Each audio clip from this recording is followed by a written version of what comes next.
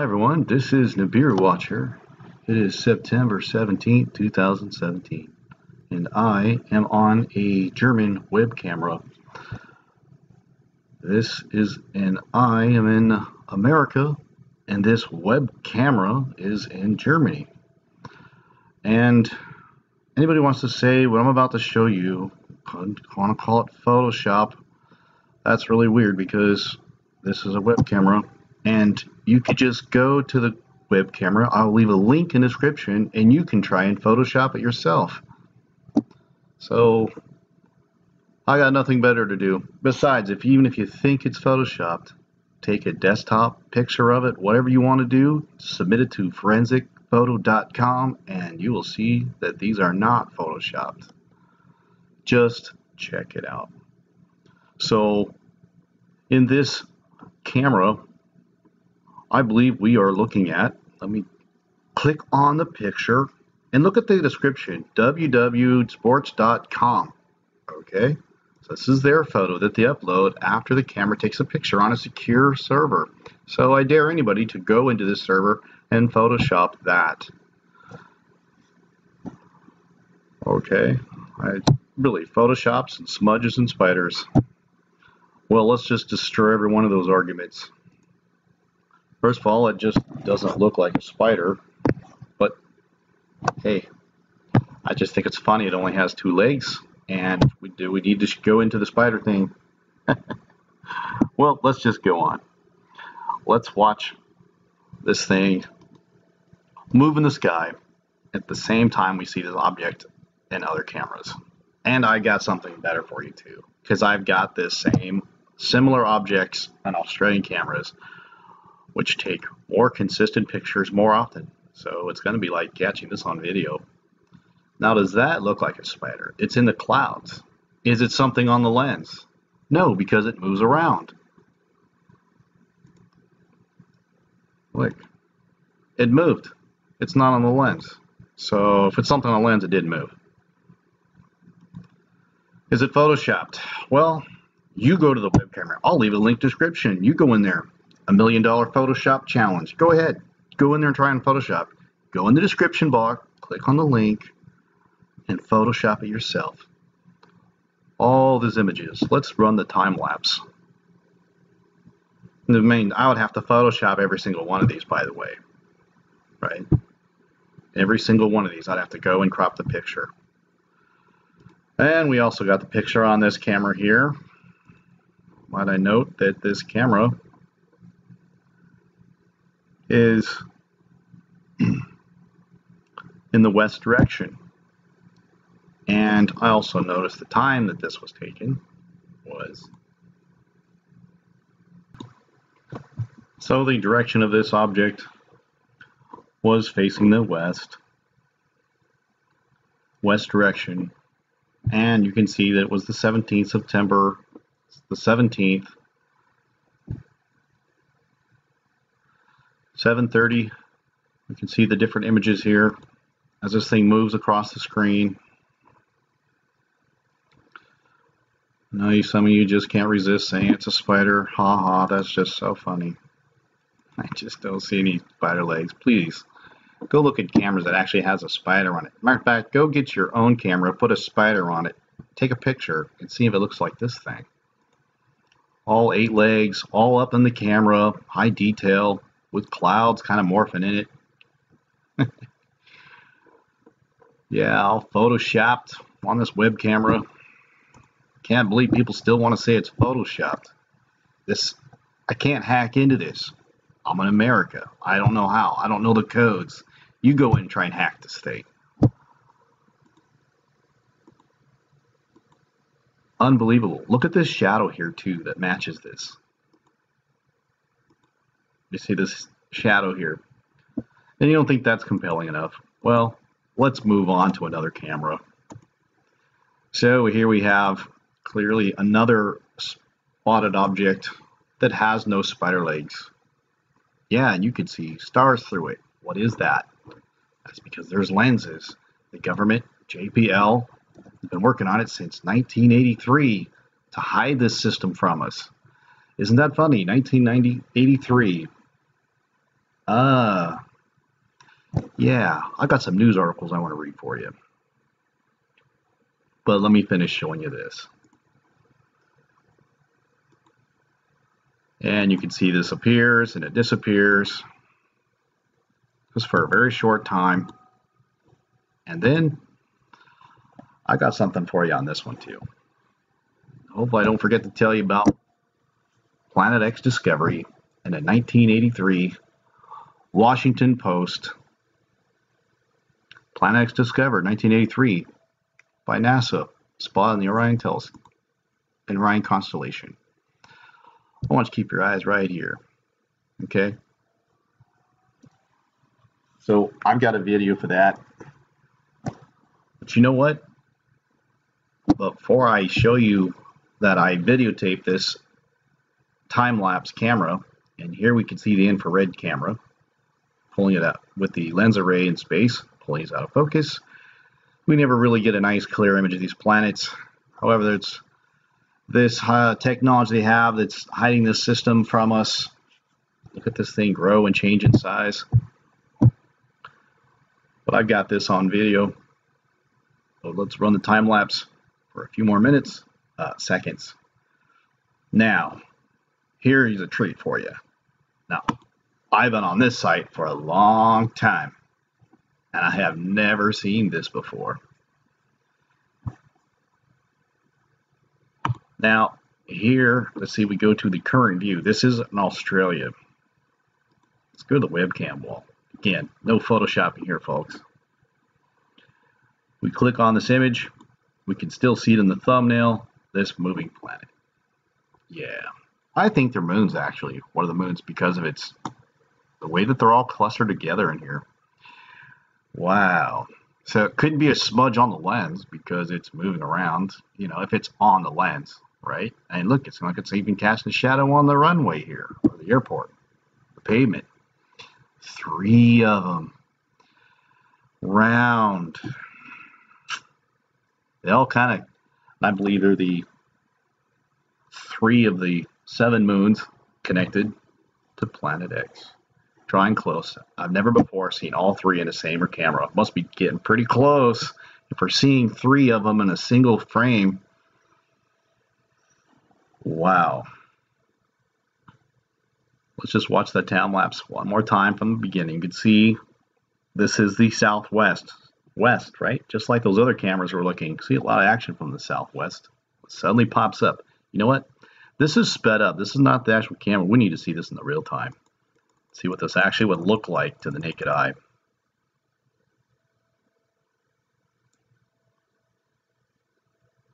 Just cast your eyes upon that.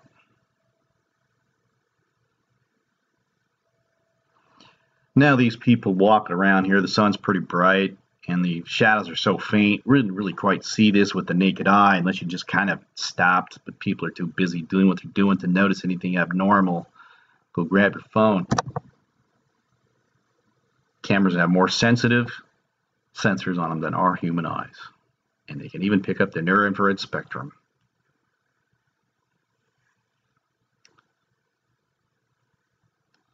Yeah, I have never seen that before. I'm always looking at this. This, to me, is fantastic, because look at the bottom time lapse here. It's minute by minute, unlike addictedsports.com, who takes theirs every 10, 15 minutes or every half an hour. So we don't really get that animation like we're seeing in this picture. So, and here again, let's watch it one more time as it comes in about 12 o'clock. And these first 2 planets snap into place. I believe they're in a highly eccentric orbit. Look how they even change in darkness. And I believe like they're reacting with one another because of the magnetic pull they have upon one another. And then a third one snaps into play. I don't believe the shadow. I think these are being casted on here, because this is the same position of the sky. The sun hasn't moved. These are 3 separate shadows. Well, now there's 1. There was 2. So I don't think this is a reflection of this one. I think these are casted like almost like a hologram. Again, because of the lens array. Now I'm really going to take my time with this one because this is just too awesome to just pass up. Just to let that really soak in. Okay, so with that, some of you would wonder what the lens array was, but they're ultra thin lenses in outer space from the same cameras that you just saw. I've noticed when I first saw this time-lapse video that these lenses, I'm pulling this out of focus, that we see here with the sun simulator behind it. Now there still is a real sun. This is to keep us from freaking out when one of these objects actually eclipses the sun. We gotta still see something still shining in the sky. I left a demonstration of my earlier videos. Please go back and watch those. If you've got questions, I've made videos about it. Just go back and watch it. Here are some more spectacular lenses that we've seen, and these were submitted photos from users. Even the animations of this. I've made videos on this too. Go back and watch all these videos. They're pretty amazing, of the lens array that we can see them diverging light from your eyes. You can't see it. Just amazing. Look at that. These are real pictures. Got animations of it. Let's move on. So I've got animation videos of this same event.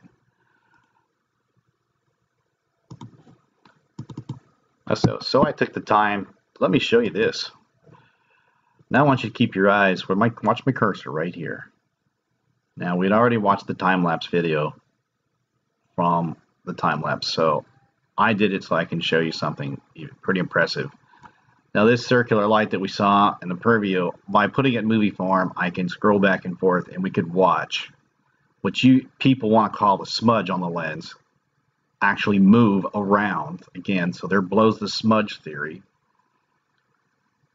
These are web cameras in Australia and Germany and Europe, and I live over here, so I will leave links in the description. Please go in there and try and Photoshop it. So I want to show you something though. Watch the diameter of this thing change as I go back and forth. Kind of have to look through the clouds. Now someone would say, Jeff, if the planets were that close, would you have tidal activities? Oh, like we did with Hurricane Irma? Oh, no, that was caused by the Hurricane Irma. Right. Didn't we have a Category 5 come through called Andrew, and it didn't do that? Yeah. Starting to think these hurricanes have been manufactured to hide these tides and blame them on that. Now I want you to show you right here the diameter of this shadow. Look at that. Let's look how big this thing gets. And look how, at the same position, it turns white because it was spotted in infrared. If you look very carefully, you can still see the large round shadow. It's pretty faint. The difference of light is very faint, but it's still there. And I also made a video explaining why they appear still in the sky. Go back in my video archives. There's a video animation. I try to explain the best I can. It's complicated. Orbital, wrap your brain around it. I hope give a clue of why that's working. Look at that thing change in size. See that? Look at that. That smudge, they grow size and changes colors and moves around. Yeah, Photoshop. Oh my gosh. Can't believe how many people want to keep saying that. It's unreal. It just got to be trolls, right? It can't be honest observers or anyone who wants to really know the truth. So, let's see, I had another animation. Oh, it's the same one.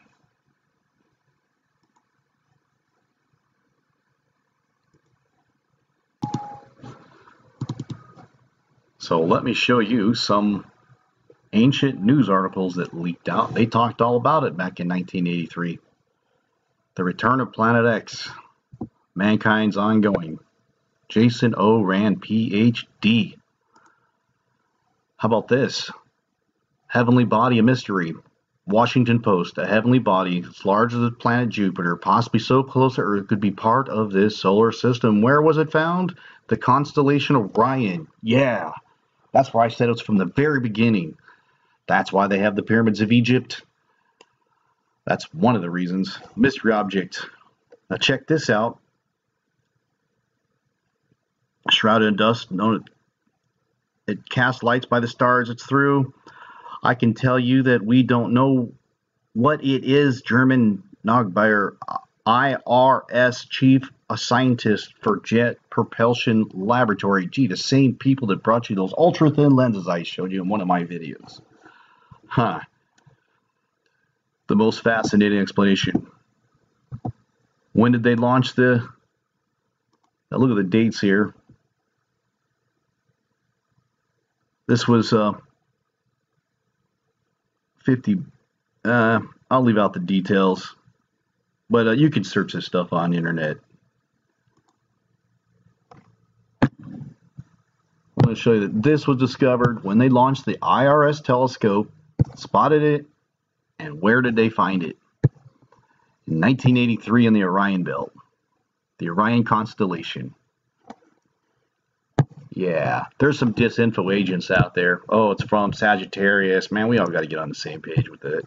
It's not that critical, but, seems to back it up. They talked all about it, though. 1983. So when did they make this? Look at this. The Calgary Herald. December 30th, 1983. Heavenly body was discovered. Well, guess what else? Remember that date, December 30th, 1983. Let's see if we can get to... the Cold War Museum. Strategic Defense Initiative. Gee, they discovered it and December 30th? Well, and a few months later, Ronald Reagan comes out with their Strategic Defense Initiative, also known as Star Wars. First program initiated on March 23rd, 1983. Yeah. Whatever happened to that Strategic Defense Initiative? Yeah. Well, we got all kinds of stuff to mask this incoming system is what we did. The Russians weren't a threat. Well, they are now. It's more like Korea. Well, we got a greater threat than that. That's, remember that? You think that's a coincidence? Just 3 months later, after they discovered Planet X, they came up with a plan to cover this whole thing up. We need billions of dollars to fund this incoming system. Nothing really came of it, by the way.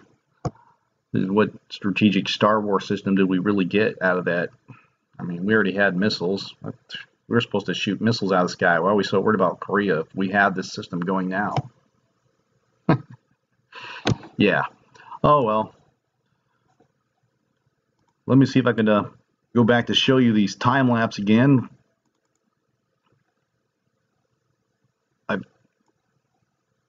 No, not that one. Excuse me. Where are we at? This one. So I think that's pretty neat. Now we see the 3 objects. Now I have never seen this before on this camera, and it appears at the roughly 12 o'clock mark, and we can see, we'll just run that. Oh, this is not real time. This is sped up. This is not the actual speed of these planets. And look how they move independently of each other, appearing to be somewhat connected, reacting with each other like magnets, bouncing off one another. I believe to be connected by plasma of the planet Nemesis, because there's so many. There's little small the moons. We can see another one up here coming into view. Look at that. And then they all disappear. What do you think that could ever be, rather than what I said it was? Go back and watch my other videos, how the system's being hidden from us. It'll answer most of your questions. Just don't have time to answer the same question over and over and redo the same video. So I have made videos why they stay still in space. Just go back in my archives, please, and go check out the links in the description box and look for these pictures yourself. They are there. These are hard to find. Sometimes they like to delete these, but the AddictedSports.com, they usually keep them in the archives for a long time, but they will remove them sometimes if it's too compelling, if you don't catch it fast enough.